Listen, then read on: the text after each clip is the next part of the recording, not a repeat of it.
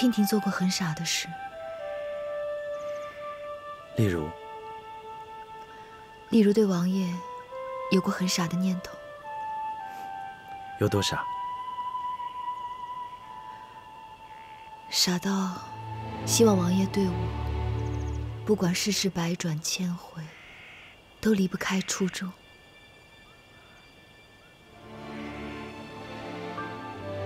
王爷，今后不管娉婷做了什么，都还会是王爷百般疼爱的白娉婷吗？不管你问多少遍，我都会不厌其烦地告诉你，是。不管怎样，你都是我宠爱的娉婷，我发誓。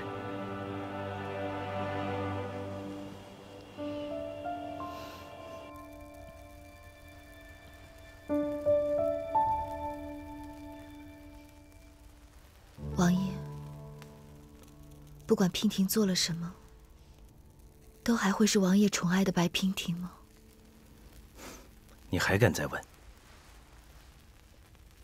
是你说的，无论我问多少次。是。不管怎样，你都是我宠爱的娉婷。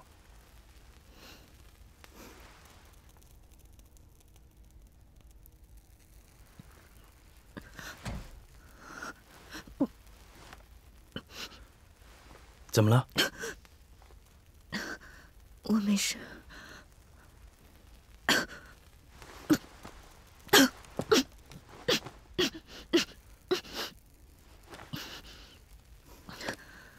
没事吧？没事。来，热热喉咙。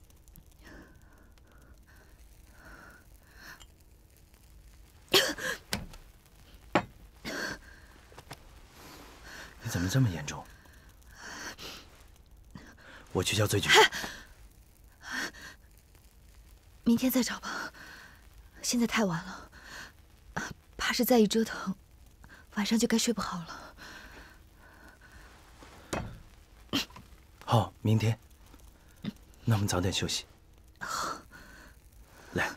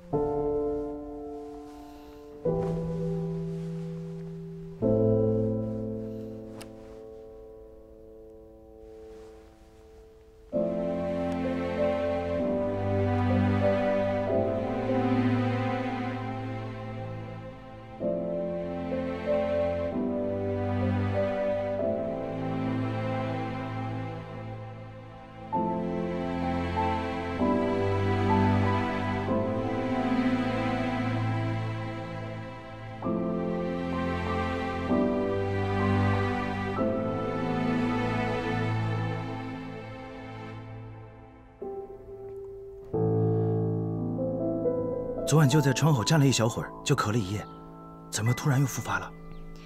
王爷，王宫里那一件伤及了白姐姐的肺叶，这冬日寒气逼人的，本来就很难好的。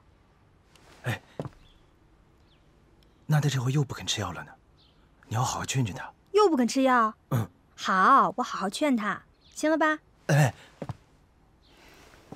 不用了，他身体太弱了，用药可不能太猛。我知道，你放心好了啊。哎，还有，怎么了？北杰哥哥，这师傅本来说我这学的挺好的，白姐姐她是我的病人，你这样老是唠叨我，我会很挫败的。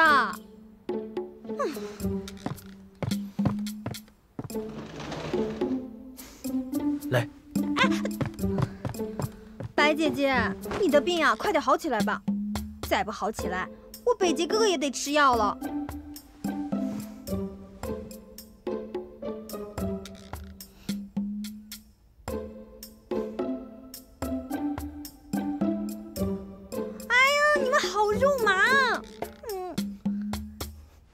别闹了，快给平婷好好把脉。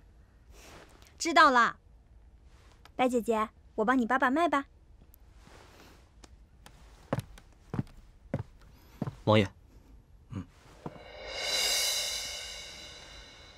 什么事？也没什么事。谢太尉突然来访，我把他安排在书房等你了。谢太尉。好，去看看。好。醉菊。用药的时候千万要谨慎。还有，一定要把病根给我找出来。好啦，你别打扰我了。平婷，好好休息，没事不要下床。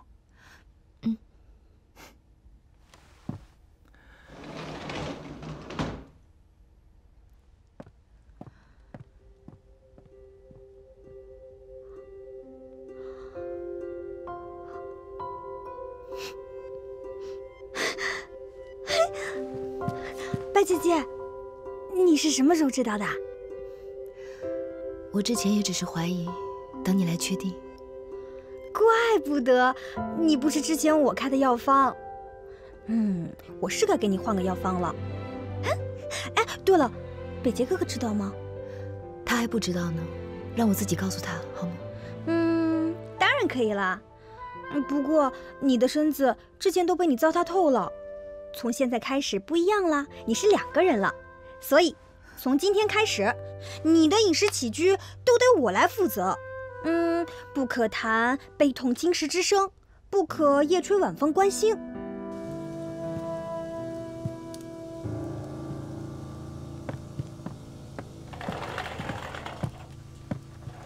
谢太尉，别来无恙。楚北杰，接旨。武王万岁万岁万万岁！奉天承运，晋王诏曰：自镇北王退出朝堂，归隐田园，寡人甚念，每每思及，叹息不已。大丈夫居士，生当封侯，死当庙石。闲居养志，诗书自娱，庸人所为也。今见镇北王锦衣夜行，宝玉蒙尘，于心不忍。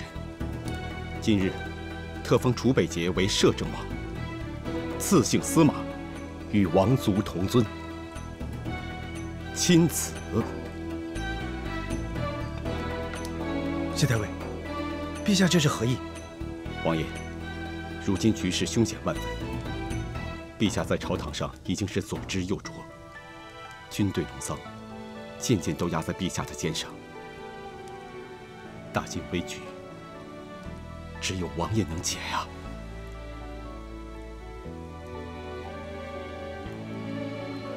老臣跪求王爷化解大晋危局，出山帮助陛下，帮助大晋。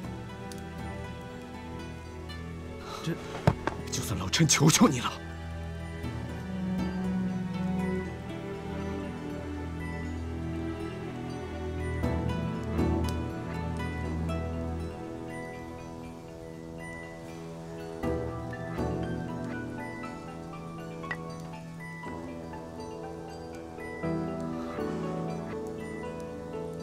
谢太尉，快请起。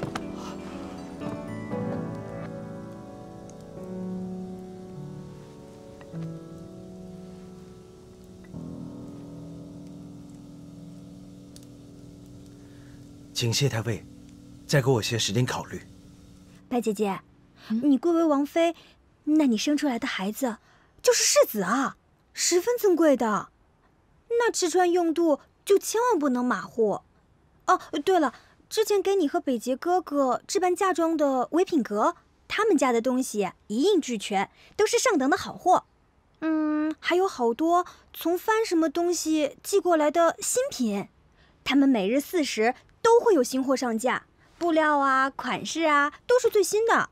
哎，说到这儿，我待会儿就出街帮你去置办一些。那我置办回来的东西，你都要记得穿。好，好，好，都听你的。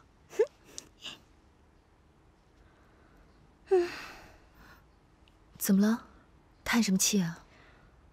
还不都是姐姐你害的吗？我？又与我何干呢？作为一个女人，每天都有一个比她美10倍，哦，不对没千万倍的女人在他面前，这不是逼着我跳崖吗？白姐姐，白姐姐，你笑起来真的是太美艳了，我都要看醉了。醉菊啊醉菊，你什么时候学会贫嘴了？我没贫嘴，我说的都是实实在在的话。我认识你，我才知道什么是绝世佳人。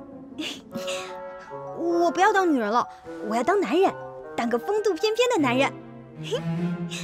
哎，这样我就可以跟北极哥哥争你了。醉菊啊，陪我出去透透气吧。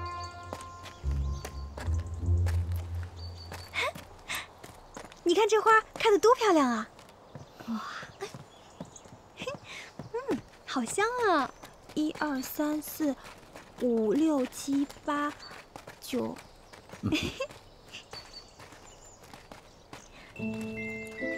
姐姐，你看这花好不好看啊？醉菊，你可知此花还有一个名字？叫什么啊？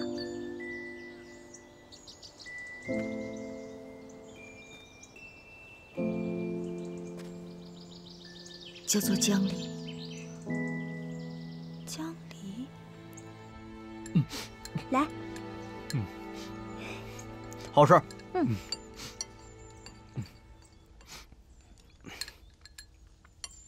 吃。你也吃。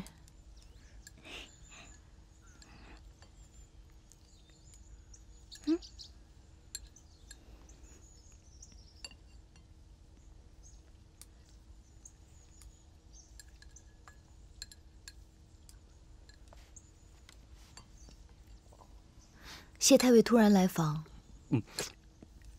是有什么事吗？没什么大事，不过是谢太尉路过，顺道过来看看。对了，刚才我走的时候，醉菊还在为你把脉，结果怎么样？这件事儿啊，你让白姐姐亲自跟你说吧。也没什么大事，只是受了点风寒。回头醉菊给我抓点药，我好好吃药就好了。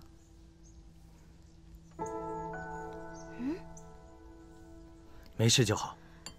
醉菊，来，多吃点，以后还要麻烦你呢。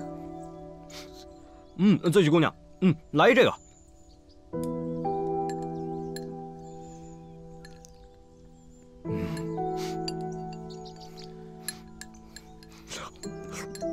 娉婷，有件事我想跟你商量一下。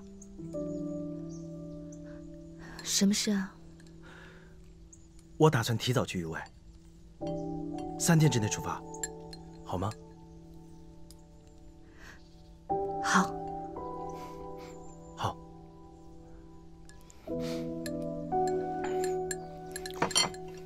我吃好了，你们慢慢用。这么快就吃好了？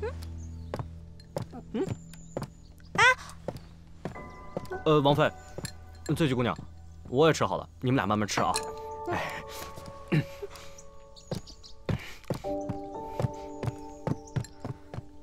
白姐姐，你刚才为什么不跟北杰哥哥说你有孕的事儿？谢太尉突然来访，必不可能是如他所说顺道拜访这么简单。若是真有事，我不想因为孩子的事情而影响了他的判断。